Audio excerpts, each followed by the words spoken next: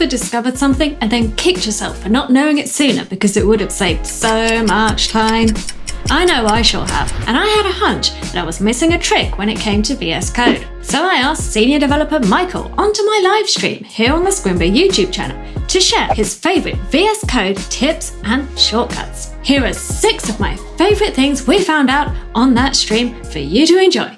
Let's get into it. Do you use shortcuts? Because not everybody does, you know. No, I don't use that many actually. The most popular shortcuts wise, I just use command the thing to comment stuff out. Command /. Yeah, command / to comment stuff out. I use command P to type up, you know, the file names and stuff to find them. To find a file. Yeah.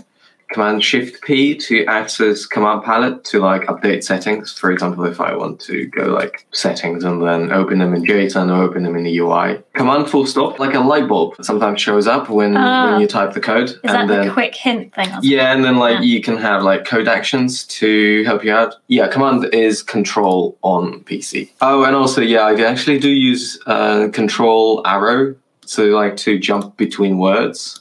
Yeah. So control. Well, that goes to the end of the line. But I think so basically control option arrow goes to the next word. Yeah, it depends like what system you're on. If you're on PC or something, it's control arrow and then alt arrow. But obviously try out whatever you have on your system. So you can basically either jump to the beginning of a line, end of a line, or you can jump in between words and stuff. If you want to close the current folder, you can do Command K F. Yeah, it does do that. I noticed that a lot of these shortcuts actually, they're the same as in Chrome anyway. Yeah, like, so like for example, Control C, Control V is all the same. Yeah, and like for example, Control Tab is to create a new Control N, you know, Control T, I meant not Control Tab. Then for example, Control W is to close your current open tab. They're not VS Code specific as such. They're more like just general computer shortcuts. This is one I like a lot. Alt to do multi-line typing. So if I decide I want to add something at the end here, well, it wouldn't be at the end, but anyway, Alt and then click them, and then you can go in here and type and yeah, yeah, that is a very handy one. How did you transfer your nav on the right side? Well, I did this recently because Mike from HTML All the Things tweeted about it the other day that he'd done it, and he'd never looked back. And I thought, oh, I don't know. I'll give it a go, you know. And actually, I'm liking it because most of what you see or use is on the left. And okay, some lines are long, but generally the majority of them are the shorter ones. And yeah, also, you can just go Command B and close it. You can, but you can see stuff better here. And if I'm dragging stuff from my other, I have 2 screens, this is now nearer. So yes, anyway, to answer your question, how did I do it? View, appearance, move sidebar, right. Yeah, it's definitely better. Wow. Good question. Looks grim. The next one, a way to tab multiple lines. Yeah, so you can just select multiple lines. Yeah, and then tab, I think. And just tab. Yeah. And it does it. And Shift Tab is to untab it. Path says, try this. Clear all the HTML and write ! And then click on tab. What does that do? Oh, right, that's... it might be like system reset or something. No, that's just the boilerplate stuff. Yeah, if you delete and then, yeah, Shift. ! That's an emit abbreviation for boilerplate HTML. So you can just hit enter. And there you go. Nice. Yeah, it just inserts the basic HTML layout. Yeah, pretty good. That is extremely nice. What was I talking about? You were talking about this settings. The settings sync. It used to be a separate extension. Yeah, I already said that. Settings sync. But what you can do now is, if you type settings sync, you can then say turn on. And then over here, you can basically choose. The main problem that you would want to use that is, for example, you know, you have multiple laptops. And between them, you have different extensions, different themes, different fonts. You know, maybe you have set up different shortcuts and so on. So basically, whatever you want. So what you want to do is really make sure that you don't have to start VS Code every single time you get a different laptop or something. And it's all synced between your work laptop, your home laptop, whatever. Yeah, that's true. When you get a new laptop, you have to add them all again. Yeah, it's a right pain. So what you can do is you can just sign into GitHub. Oh, nice. And the way I did that is, again, you basically settings sync, turn on, you select what you want to sync, and then you click that sign in and turn on button. And then you sign into your GitHub, you say, yep, that's the one. And there you go, it's turned on. Yeah. So now you can actually just open show settings, show sync data, or sync now. So basically what you do is next time you're using VS Code, you just log into this and it will magically sync up all of your, well, you can open the help page. So after you've turned it on, you can basically, it's like Git for your settings. Like Git for your settings. Yeah, and it basically syncs up all of these settings JSON files, all of your extensions, ignored extensions, deleted, and so on. And it even does, like if you have conflicts, it helps you resolve the conflicts between like extensions. Create your own snippets. Yeah, so you saw that you can actually sync your snippets. Normally what people do is they kind of take snippets from other people. So like you go to...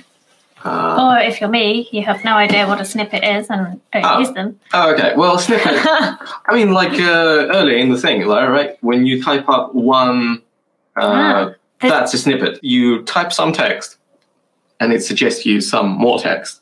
That is a snippet. There are plenty of snippet libraries. There are HTML snippets, JavaScript snippets, React snippets, you know, Vue snippets. Basically, you know, you install any extension and you'll have those snippets with you. JavaScript ES6 snippets. You see there is like trigger, which is basically the shortcuts. But what's really cool is that sometimes you can create your own. So show us how to snippetize a piece of code then. Anyway, yeah, so let's see how to snippetize. I know that a lot of people type console logs all the time. And what you normally do is you go console log a message and then you, well, let's just say variable, what am I? And this variable will be, I don't know, well, I might not remember you, so there you go. Console log, and then I want to console log, where am I? So basically you have to like, if I were to type this out, I would go console.log, open the brackets, and all the rest of it. Yeah, so read this here, and then some description about what this is, comma, and then variable name. Okay, cool. Right, so that was a lot of time. I can actually just create Control-Shift-P again. I think this is like snippet. No, you can preferences configure user snippets. You click on this, you type JavaScript, or whatever, actually, well, there you go. It's like whatever language you want. CoffeeScript, C#, F#, you know, HTML, anything. Razor. Actually, Haskell? Haskell is not there. Anything apart from Haskell. Anything apart from lots of other languages, apparently. Elixir? No, Elixir is also not there. Anyway, JavaScript. There is some comment about how you're going to do it, but basically it all boils down to, this is a JSON file, so you start with a string, which is the name of your snippet. So this is non-functional. It's just to make sure that it's different from everything else. And it's an object. So it's the name of your snippet, which is a console. And then it gives you here prefix, log. So prefix is what's triggering. So I can say console. You can actually give it an array. You can say prefix, and then you can give it an array of different shortcuts that you want it to be as a suggestion. Oh, so it can use more than one. Which is what I'm going to do over here. So I'm just going to, there you go. So you can say CL for console log, or let's just say log, you know. There you go. So we'll have 3 suggestions. Then you have a body, which is an array, I think. So what we basically do, let's just break this down. So what you have is the body. It accepts an array, and it basically takes a string, but it can take multiple strings. And then this is basically what's going to be put out as a text. So I want as a text be put out console log. Now I want on console log, and then quotes.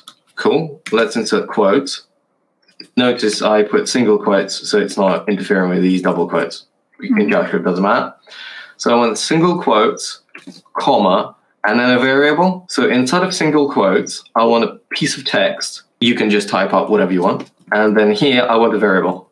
So if I hit tab, let's say I want the first thing, I want to type what variable I want. So I'll say the first thing I'm going to type is one variable. And then this text is what's going to show in the suggestion. Let's try this out. So why is it number 1? So number 1, it's like where your cursor, this blinking thing, where it's going to land. Number 1, and I'm just going to type here $2, yeah, just to show this. Let's delete this too, just have number 1, number 2. And just very quickly, because we're good citizens, let's describe what this is. Yeah. Console log snippet. Let's go to index.html. And now we can just type CL. And there you go, look at this, it's already suggesting us. When you click on it, you see the cursor is at number 1. So I can type, what am I? And then when I hit tab, it's going to take it to number 2 inside of this text. Right now, it's like, what am I typing? What is this? What's the first one? What's the second one? So what I want to do is to be a little bit more descriptive. So what I'm going to do is number 1, colon, your variable. And now when I type CL, it now says your variable. So it now tells you like, okay, you can now substitute me with whatever. Number 2 is obviously your debug text. Yeah. Number 1, number 2. There you go. And now when I type CL, it autofills it for me. And I don't know. What am I? Discretion is advised. I don't know.